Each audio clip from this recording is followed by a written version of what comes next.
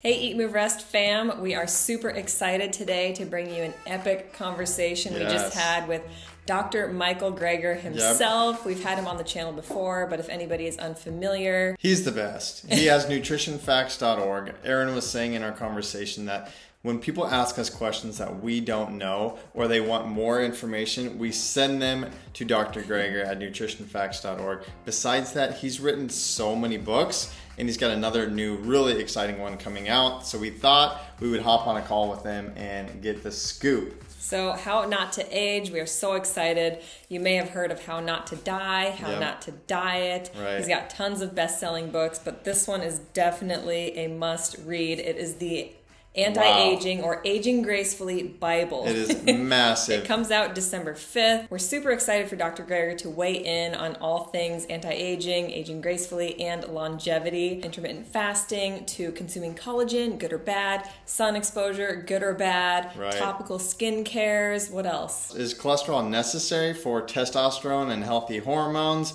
We talk about the blue zones and their secrets to longevity. And some of the best plant-powered foods for longevity and anti-aging as well. One of our biggest questions was smoothies, good or bad, because I know that there's debate. You guys are going to want to sit down, prop your phones up, and give this one a listen from start to finish. Be sure to pre-order How Not to Age. You can get it at all of your major booksellers and on Dr. Greger's website, nutritionfacts.org. It is a must-read. Please make sure you hit that subscribe button. It helps our channel out tremendously. Leave us some love in the comments and give this video a thumbs up. Let's get right into it. Hey.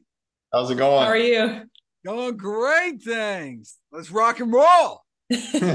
We are super excited today to have Dr. Michael Greger joining us. He has been on our channel prior. We go way back. We met you at a conference several years ago, plant-based conference. Our lives have certainly changed a lot, but we're having a lot of fun and we're still living and eating the same way. We're feeling better. I just turned 37. I feel better than when I was 27. I'm strong, fitter, all the things.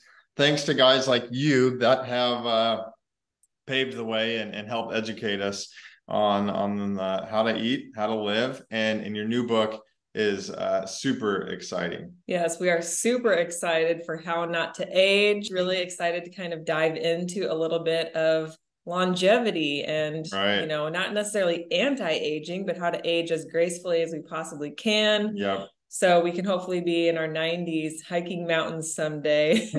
I think at the top of mind for us and probably many of our viewers is just, could you touch on, in your research, what foods lend well to longevity? Like, are there specific plant foods? Yeah, well, based on more than 100 surveys in the blue zones, you know, these areas around the world with the healthiest, longest living populations, we should center our diets around whole plant food, so fruits, vegetables, whole grains, legumes, beans, split peas, chickpeas, and lentils, decrease our intake of meat, dairy, eggs, salt, sugar, maximizing all the good stuff, basically real food that grows out of the ground. These are our healthiest choices. But if you forced me to pick just a few, it would be part of my anti-aging 8 would be nuts every day, the healthiest snack, greens every day, the healthiest vegetable, and berries every day, the healthiest fruit.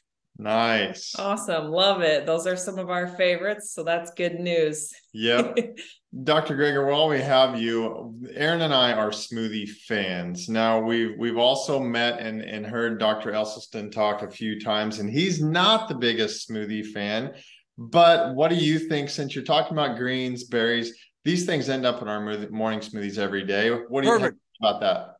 You actually triple the bioavailability of a key vision-protecting nutrient, lutein, when you blend greens as opposed to eating them whole leaf. And so you are unleashing all that nutrition. It's a fantastic way to get your greens, to sneak them into breakfast as well. Yeah. I am all in favor. Speaking of breakfast and smoothies and greens, what about coffee? Now, I know there's a lot of talk about coffee, good or bad.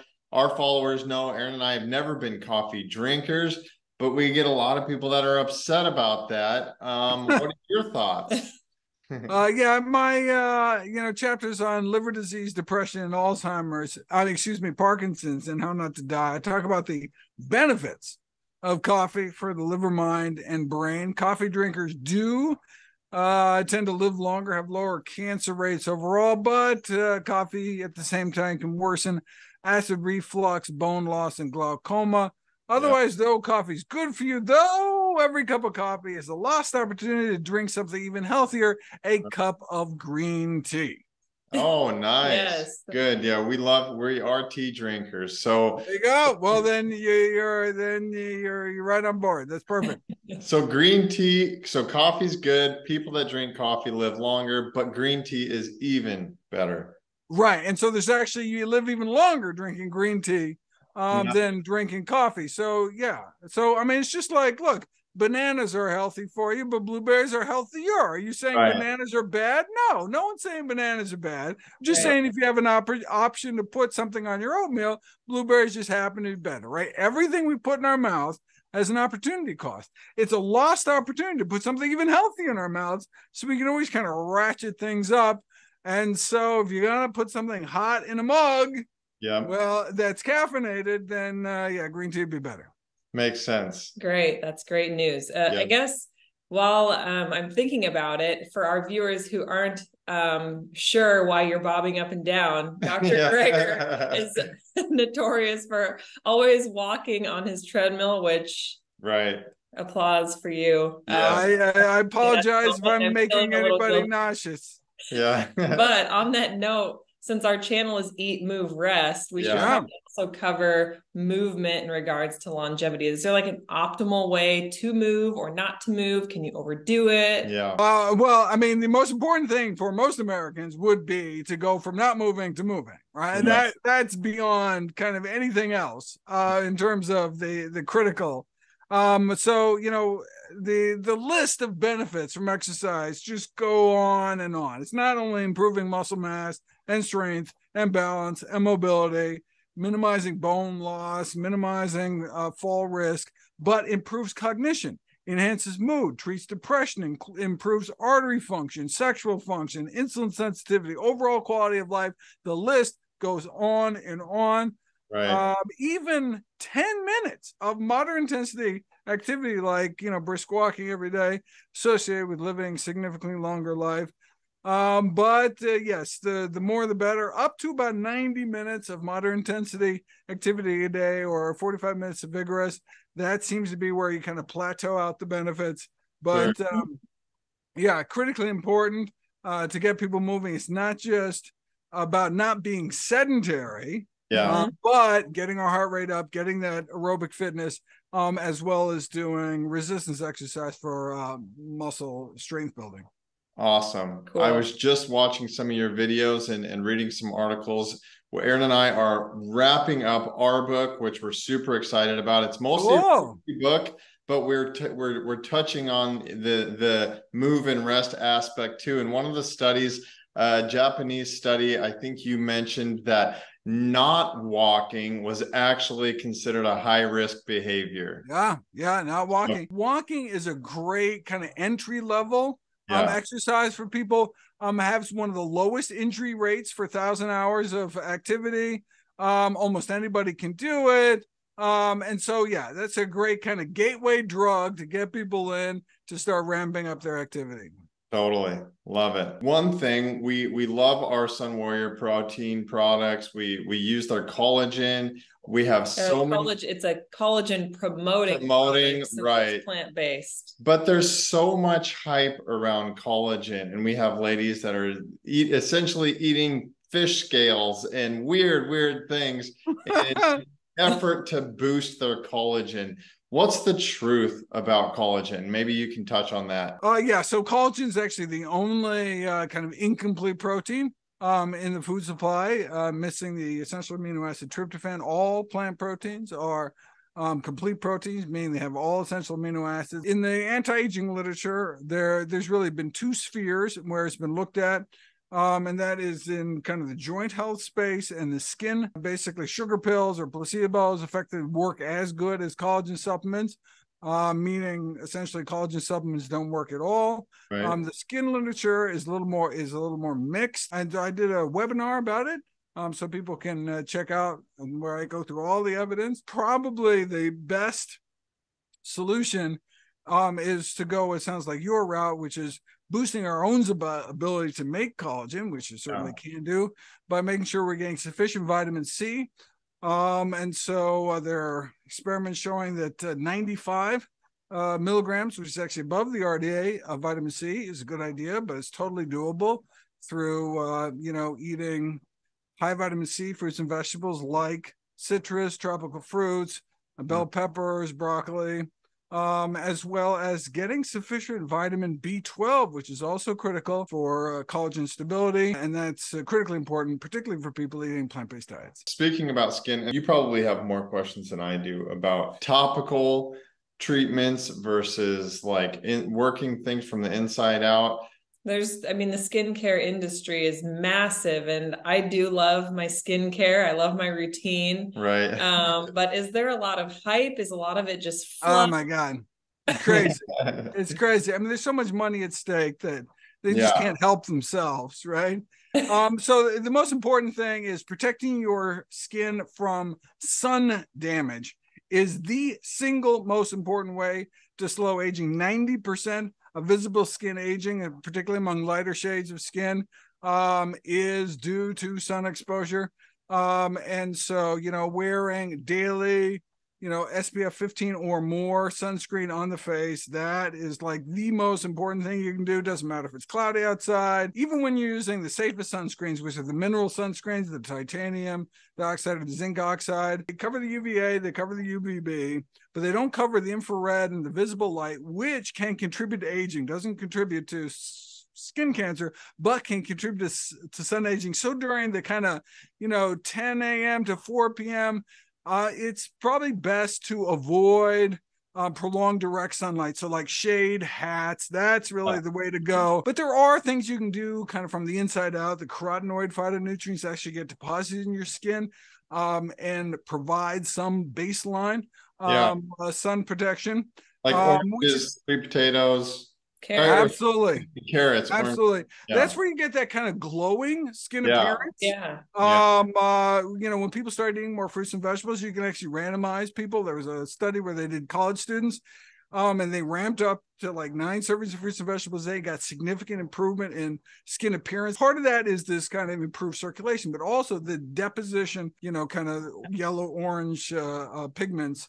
I've definitely noticed that. I'm a big sweet potato eater, and it kind of gives that natural like spray tan from the inside. Right. Exactly. I mean, it's very low level protection, but it's kind of just built in all the time. So it's a good way to kind of complement more kind of heavy ways to protect your skin from sun. So with that, I do know a lot of our audience is all about, making sure I get enough vitamin D, for example.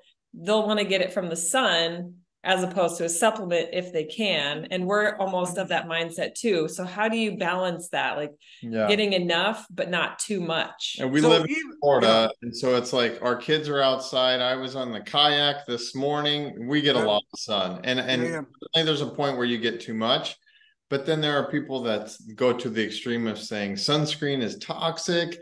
And other people that say, I don't ever go outside because I'm so afraid of the sun. So what do you so even 15 minutes on forearms and face is sufficient for all the vitamin D you need in the day for people with sufficiently light skin who aren't obese. And so it really does not take much. And you don't have to worry about sunscreen in terms of limiting your vitamin D exposure. You can still make vitamin D. The toxicity is important. So I agree that people should avoid chemical sunscreens. So there are about 15 different types of sunscreens on the market in terms of active ingredients. The FDA recently came out and said only 2 are safe. Only 2 get generally recognized as safe. And we have to retest all the other ones because unbeknownst to anybody, the chemical sunscreens actually absorb through the skin. We didn't think so. So that's why they didn't do safety testing, but actually gets into your bloodstream at levels high enough to be concerning if indeed those chemicals are toxic. And so they're back to the drawing board. They're doing the safety testing. Until we have that back, I encourage people to stick to the mineral sunscreens, titanium dioxide or zinc oxide. Get Yeah, the I mean, it's kind We the get the kids zinc love. stick that we just zinc stick It's like them right oh, in. perfect, like great. a neon pink one and a That neon makes it blue one. fun for them, but it is hard to get off. So there's that. But yeah, you know, we watch parents at the beach with the spray cans, and they get the whole kid in the face and all the things. Yeah. Like, gosh, I don't know if I want to do that in. So yeah, we're worried about those aerosol chemicals. Life. Yeah, so yeah, hopefully those kids are not breathing. yeah, seriously. So, okay, here's another very hot topic. Our audience often asks us about intermittent fasting and the benefits, and do we fast? And what are your thoughts on that as far as maybe from a longevity standpoint? Yeah.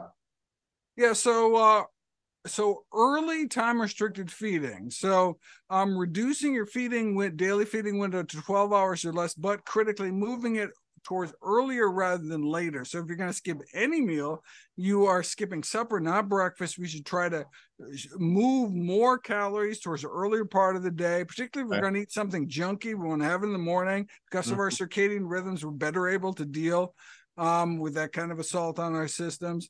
And so, I mean, that's probably kind of the best evidence, although I have a whole chapter about caloric restriction. But the benefits we see in the largest trial to date saw a whole array of benefits, but the caloric restriction was only 12%. So they're only cutting like a few hundred calories, like 200 calories out of their daily diet. So that's like basically like skipping a donut every day. You get all these benefits to caloric restriction. And I think part of that is because this was in the United States of America, where normal weight is actually overweight. Right. They took overweight people, restricted their calories, and had all sorts of benefits. Is that the caloric restriction? Right. Or is it just the benefits of not being overweight? There are negative consequences to eating late, to eating after dark, to eating after 7 p.m., such that if you have a late eating window, like people are skipping breakfast and trying to extend their fasting window that way, you can actually see deleterious metabolic benefits. Only when you do the early morning window do you see kind of consistent universal metabolic benefits. And so that's probably the main factor, as opposed to not so much the window, but when that window is. Okay, that makes sense. It seems like I'm going to have to switch. I'd rather skip breakfast and pig out on cereal and berries at midnight with the kids. When I eat an earlier dinner, I sleep. The quality of my rest is so much better. Very true. Yeah, that's one of the things that I did that after I learned that I do a whole chronobiology chapter in the How Not to Diet book. I started eating a lot earlier because of it. I just tried to shift my meals earlier. Now, in a family setting, that's not always easy depending on people's work schedules, but if you can do it, there are benefits. Yeah, well, we've always been working on it, and this is giving me extra oomph to make dinner happen. Great. Early. I'm all about the oomph. All about the oomph, exactly. Speaking more to some of these fads, like, again, you hear a lot about the intermittent fasting, and there's something that we keep hearing so much about. Friends are running to this carnivore diet. Or, more so like, I'm going to homestead, I'm going to have my chickens, my raw dairy milk, my raw butter. And it's just such an emphasis on so much animal. Crazy. Yeah. Carnivore dieters are kind of like the flat earthers of the nutrition world. Right. But, unlike all meat diets, right, believing the earth is flat isn't going to kill anybody, right? Balking at the scientific consensus can sometimes be harmful for your health. There's something called the True Health Initiative, which is kind of like the IPCC of nutrition, where they brought together hundreds of the top nutrition scientists of the world to agree to a definition of the healthiest human diet. And spoiler alert, it is one composed mostly of unprocessed plant foods. That's really the healthiest diet. And, these people that are telling people to go the opposite direction are going to harm people. It's so difficult to navigate, especially on social media, when you see this MD advocating for this diet, this MD advocating for the opposite. Yeah. And so something else that really raises a red flag to me is this particular influencer marching around as an MD. Right. Who advocates for a high cholesterol and says it's what we need for our hormone health. And men, I get a lot of guys that say, oh, what about testosterone? And yes, cholesterol for hormones and all these things. And yeah, what's the truth there? So, now we have this tremendously powerful class of drug called PCSK9 inhibitors, actually injected drugs that can drop people's cholesterol down to single digits, literally single digit cholesterol. And the concern was, well, God, at that low, certainly there's going to be problems with hormone production because these hormones are made from cholesterol, and no problems with testosterone, with adrenal gland hormones, with female sex hormones. And so even when you drop that low, we don't have a problem. And so this is just kind of one of those made up things that, I mean, theoretically, it kind of makes sense. And there was concern that would happen. But when actually put to the test, we have science on it. It's just not true. And so people should stop saying it. I think a lot about fruit. We eat a high raw diet, but there are a lot of people who say that the sugar causes aging. And what's the difference? I mean, is between your refined sugars and your unrefined sugars? When we get sugar in the way nature intended in whole fruit form, it is very different, has a very different effect on the body. The concern with eating added sugars, these so-called free sugars outside of their cell walls, so something like corn syrup or table sugar, is because it causes this unnaturally high surge in our blood sugar, which then our body has to suppress with a big surge of insulin, and we actually overshoot and drop too low, and our blood sugars actually drop below when we started out originally. So our body then releases this fat into the blood called triglycerides, which has negative effects. And the cycle continues day after day. When we do the same thing with fruit, we don't get the same effect. We don't get these exaggerated blood sugar spike. We don't get the overshoot. We don't get the excess insulin. We don't get the triglycerides. So when you take people and have them drink 3 tablespoons of, corn syrup, you get the exaggerated blood sugar spike. But then if you add some pureed berries, like you get in a smoothie, you puree berries, and added so many berries that added an extra tablespoon worth of sugar. Yeah. So now you have 4 tablespoons of sugar. Before you had 3, now you have 4. Guess what? You have less of a blood sugar spike. Wow. So the berries actually lower the blood sugar, even though you added more sugar. Why? Because the polyphenols in berries actually slow the absorption of sugar through the intestinal wall into your bloodstream, and the fiber in the berry slows the rate at which food leaves the stomach. So you get this combined effect. That's the way our body should be getting sugar. It actually causes less. So you randomize diabetics, for example, eat more fruit or less fruit. Who does better? Who has better blood sugar control? The ones that were told to eat more fruit. Profile the study in one of my videos. They have people, I think, eating 26 servings of fruits a day. They figured there has to be some upper limit, right? I forget how many gallons of Coca-Cola worth of sugar they were eating. So 26 servings of fruits a day. And so you'd expect, okay, at that level, you get the triglycerides, you get the liver fat, you get the high blood pressure, all the things you get from over drinking soda or something. No, they only got benefits. So now maybe at 27 shit goes bad. Who knows? Yeah. But no. Fruit is one of the healthiest foods we possibly eat. In fact, that's how we evolved for millions of years, back since the Miocene era. We are frugivorous animals. We eat lots of fruits and leaves and are healthier for it. That's amazing. I mean, so many people, ask us, I have a sweet tooth, and people feel this tremendous guilt for having this sweet tooth. Right. And it's just, you're not satisfying your body's need for that healthy form of glucose. And I used to be one of those people that I hoarded candy every single place. She had me hide it when we got together. She was like, will you take it away so I can't find it? But my fruit intake, I would have 1 banana and say, oh, well, I've reached my fruit quota for the day. You're killing me. But I completely transferred over. And the nice thing is it's a lot more difficult to overeat on fruit than it is like candy and refined sugar foods. Your body kind of tells you when enough is enough. And I think that fiber helps a lot. Yeah. We make that argument a lot too. I read a book by Doug Graham years and years ago, and he talks about 2 how fruit is colorful and how fruit is on the trees, and how a lot of these carnivorous animals see in black and white, and how we see in color. And I'm like, you know what? It just makes sense. There's so many things just make sense that's what we want to go for.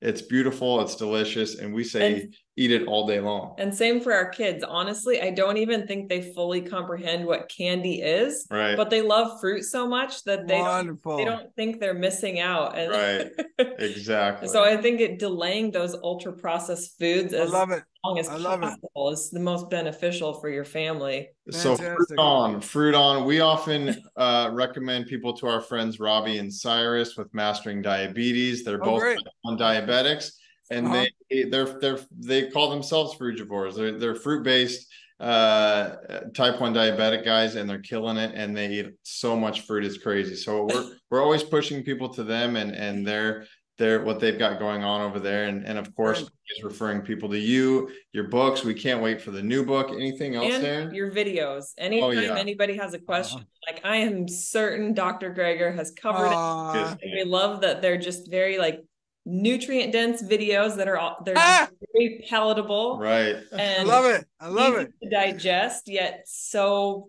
full of so much information. So there you go. What for the food analogies? She loves the food. I'm on fire with the analogies. Oh, let's do it. Well, cool. Anything else, Dr. G? We got just a couple minutes left. We don't want to take up too much of your time. Anything else you'd like to add about any of your books, the new book coming out? We personally love the Blue Zone stuff, and that we're super excited about all that info, and Dan Buettner's Netflix series, and I know you mentioned some of that in the new book too. Oh yeah, definitely got a whole big section on the Blue Zones. Yeah, I mean, really, it's just the good news that we have tremendous power over our health, destiny, and longevity. The vast majority of premature death and disability is preventable with a healthy enough plant-based diet and lifestyle. And so I hope this really empower people, inspire people to live longer, healthier, better lives. Absolutely. Well, hey, thanks again for the time. We hope to do it again very, very soon. You take care. Happy to help out. Keep up the great work. Good to see you. Bye.